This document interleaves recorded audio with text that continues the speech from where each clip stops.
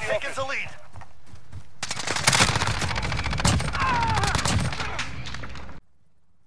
Yo, how's it going, guys? Welcome back to another video. Today I'm going to be giving you the best attachments to use on the Ram 7. Let's not waste any more time and hop into this best class setup. For the first attachment, we're going to use the monolithic suppressor. This is going to give you damage range as well as sound suppression to keep you stealthy. For the barrel, you want to use the XRK Ranger.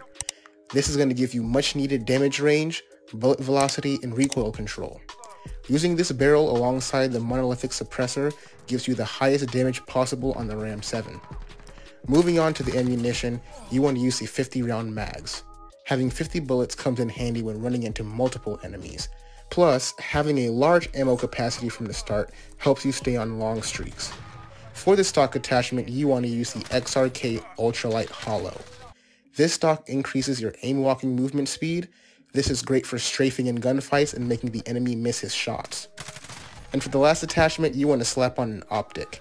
I find that using the GI Mini Reflex is one of the best optics in the game, giving you a great field of view and good precision aiming.